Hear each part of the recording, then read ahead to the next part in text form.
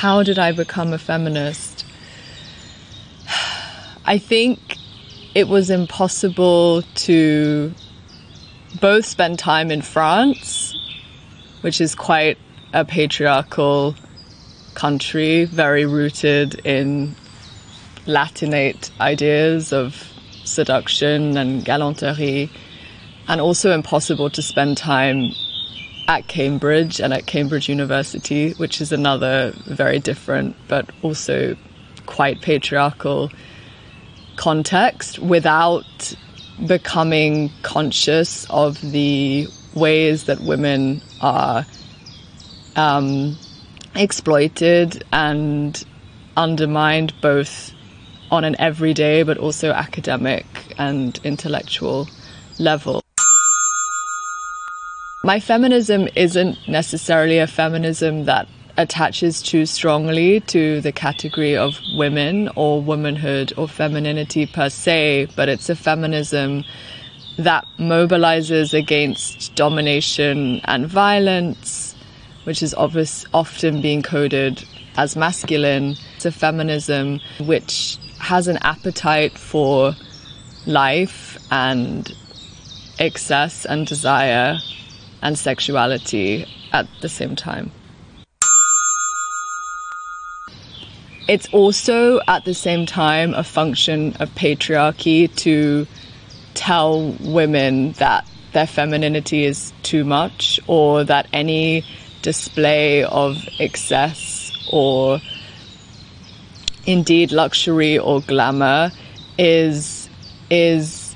a distraction from women's reproductive function as wives and mothers. The etymology of luxury comes from many things, but also from the Italian luctari, which means a dislocation or a perversion from the norm. So a kind of bending away from normativity, which is where I see luxury's queer potential as a perversion of the normal, a perversion of a decorous, straight, contained and good femininity, right? Why not embrace the decadent, the glamorous, the superfluous as a way of not conforming to patriarchal straitjackets and accepted modes of being? There's also a key point to this, which is that a luxury that's just about self-fashioning or self-affirmation or empowerment through the acquisition of commodities or capitalist signifiers, which is very much not the vision of luxury that I'm trying to advance, because I think there's what we really want to look at via this becoming excessive, becoming decadent, is ways that we can be decadent together. It's a sharing of sensibilities. It's multi-sensuality and festivity. So it's about a luxury that kind of burgeons out, that flowers in all directions, and that encompasses different subjectivities and different women, but also different forms of life. And it's not quite luxury communism per se, which is another title of a book, a very interesting book about how we should abolish capitalism completely, and that this idea of a universal pooling and sharing of resources and getting rid of work per se is a different alternative form of luxurious life. It's not quite that, but it is very much about feminist subjectivities taking pleasure in sharing their work and in mutual inspiration and in reverence before the feminists that have come before and the feminists that are going to follow. There's also something in getting rid of the male gaze, and that the luxury of seclusion and retreat and time to contemplate and time to